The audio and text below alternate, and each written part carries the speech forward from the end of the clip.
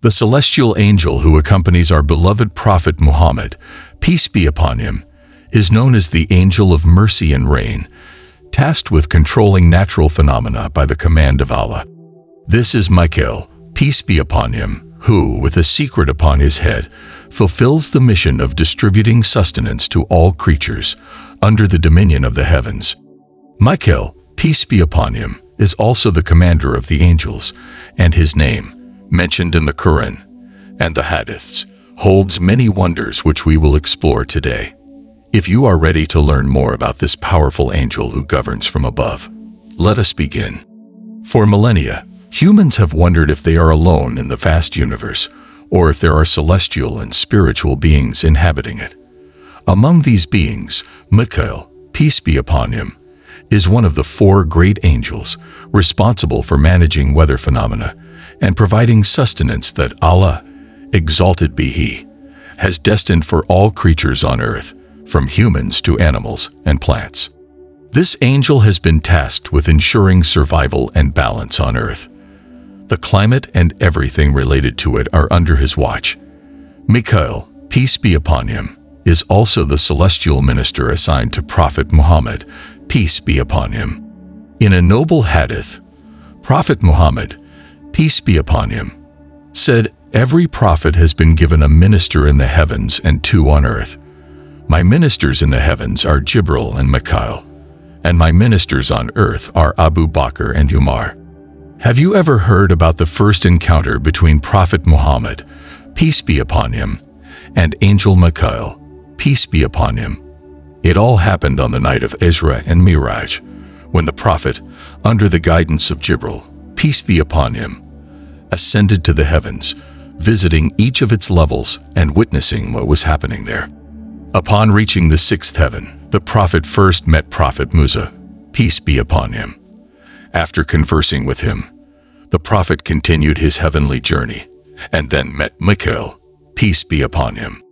Mikail, peace be upon him, was sitting on a majestic throne before a balance so large it seemed to encompass the sky and the earth. Prophet Muhammad, peace be upon him, approached Mikail and offered him a greeting of peace. Mikail responded with a supplication for the Prophet, peace be upon him, to which the Prophet responded with Amin. Angel Mikail added, "The goodness destined for your community will not be granted to any other. The balance of your nation will be heavier than that of others." At that moment, Prophet Muhammad, peace be upon him, noticed a multitude of angels beside Mikail, peace be upon him. These angels, under his guidance, approached the Prophet and said, "We are at your service, fulfilling the orders of Allah and sending blessings upon you long before the creation of the first human and up until now. Every drop of rain and every snowflake is under the responsibility of a specific angel. Once an angel completes their task, they never repeat it until the day of judgment." This fact highlights the vast number of angels working under the supervision of Mikail, peace be upon him, reflecting the power and wisdom of Allah. The size and complexity of this system surpass human comprehension. The creation of Allah is immeasurable, and the number of angels is beyond what we can conceive. Amid this encounter, something caught the Prophet's attention. Mikail, peace be upon him, was not smiling. Intrigued, the Prophet asked Jibril, peace be upon him, "O Jibril, why does Mikail never smile?" Jibril explained, "Since the day the fire of hell was lit, Mikail has not smiled again." A fact about Mikail, peace be upon him, is mentioned in the hadiths. When Prophet Muhammad, peace be upon him, was speaking to a group of Jews, they asked him who brought him the revelation. The Prophet responded that it was Jibril, peace be upon him. The faces of the Jews hardened as they considered Mikail an angel of mercy, while they saw Jibril as the angel who brought calamities. They viewed him as their enemy, believing he had helped in the destruction of their kingdom when Nebuchadnezzar invaded Jerusalem. Following this dialogue, Allah revealed a verse to the Prophet. "Whoever is an enemy of Allah, His angels, His messengers, Jibril and Mikail, let him know that Allah is the enemy of the disbelievers." Mikail, peace be upon him, is a figure of great significance for Prophet Muhammad, peace be upon him, being one of his celestial ministers. In addition to his role in natural phenomena, his supervision of the rain is a testament to the power of Allah. Rain, a divine gift, is a display of his mercy, granted to all, whether believers or non-believers, rich or poor. Allah says in the Quran, "He is the one who sends down water from the sky in a precise measure." This reminds us that every drop of rain is calculated with divine wisdom. Throughout time, humanity has developed technologies that allow the creation of artificial clouds and even induce rain, but these advancements are minuscule compared to the immense natural system that Allah, through Mikail, peace be upon him, has established. Countless cubic meters of water float in the atmosphere, suspended without chaos, and then descend drop by drop without colliding with one another. If all the water were to fall at once, it would cause unimaginable devastation. However, the perfection of Allah's system ensures that the raindrops fall gently, cushioned by the friction of the atmosphere, reducing their speed to a safe level. Mikail, peace be upon him, not only oversees the rain, but also has authority over fire, as demonstrated in the famous incident with Prophet Ibrahim, peace be upon him, when he was thrown into the fire by the tyrant Nimrod. Mikail could have extinguished the fire by making it rain on him, but he did not act until Allah gave the order. The Quran narrates how Allah commanded the fire, "O fire, be coolness and safety for Ibrahim," and the fire became harmless to him. Although Mikail, peace be upon him, is primarily in charge of natural phenomena and providing sustenance to Earth's creatures, he also watches over the prophets, particularly Muhammad, peace be upon him. During the Battle of Uhud, it is said that Mikail, along with Jibril, peace be upon him, was present, dressed in white, and protecting Prophet Muhammad, peace be upon him, with all his power. Likewise, in the historic Battle of Badr, Mikail was one of the angels who contributed to the Muslims' victory. A hadith recounts that Mikail was one of the commanders of the celestial army sent in support of the believers at Badr. The Prophet, peace be upon him, would mention Mikail in his supplications after each prayer. Additionally, some sources claim that the preserved tablet, or al-Law al-Mahfuz, in which everything is recorded until the Day of Judgment, is guarded by the angels Israfil and Mikail, peace be upon them, in the seventh heaven.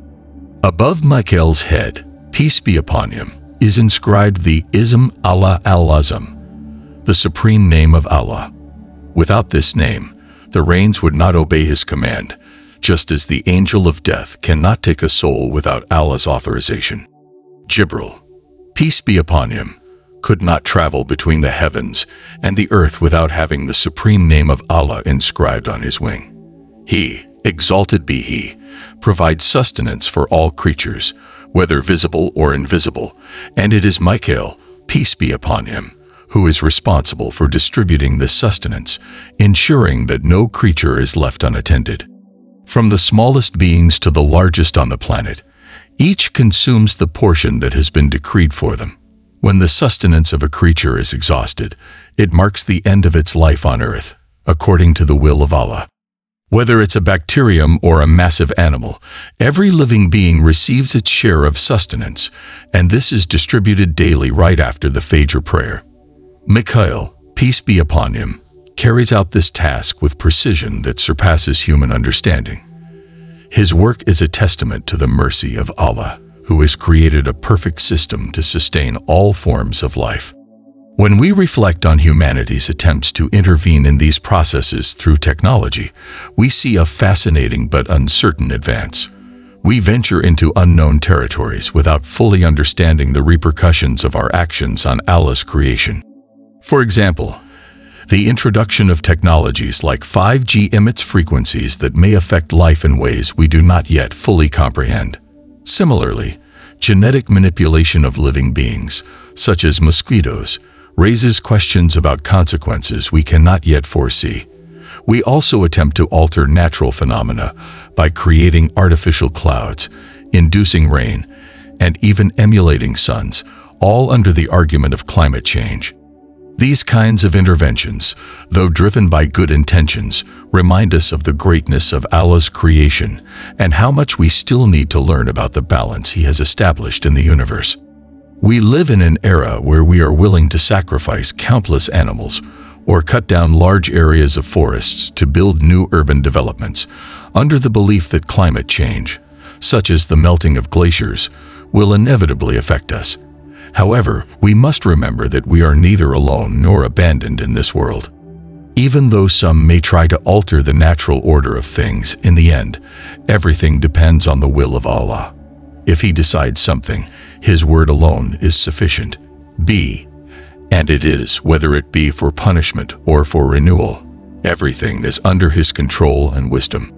Prophet Muhammad, peace be upon him, taught us that whoever facilitates a good deed on the path of Allah will receive a portion of the reward, and whoever participates in an evil deed will also bear a portion of the sin. Allah observes everything we do and gives each one what they deserve according to their actions. Therefore, I invite you to join our community and subscribe, helping us spread this message to more people, including those who do not yet know Islam, but who, with Allah's guidance, may be inspired to embrace the faith. Remember that whoever facilitates a good action receives the same reward as the one who carries it out. If I have made any mistakes in my words, I ask for your understanding and apologies. These errors are mine and do not represent Islam or the words of Allah. I hope we meet again in a new video. Until then, may Allah protect you and grant you peace.